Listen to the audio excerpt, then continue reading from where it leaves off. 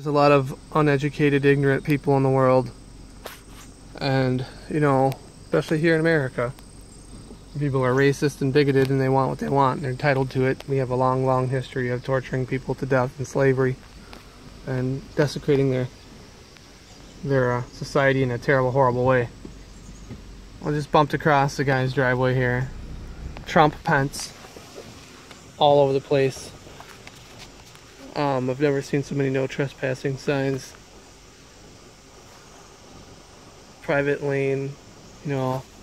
And to be fair, the guy probably doesn't want people messing around on his property and whatnot, but I mean, we have like 50 Trump, Pence signs strewn about.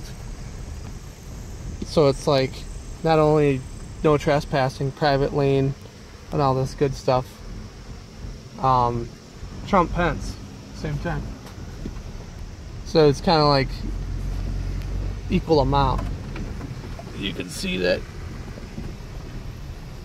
it's kind of like Trump, Pence, I'm gonna blow your head off or something. A Democrat probably wouldn't use their political affiliation or interest as a means to associate with their no trespassing sign. Just saying.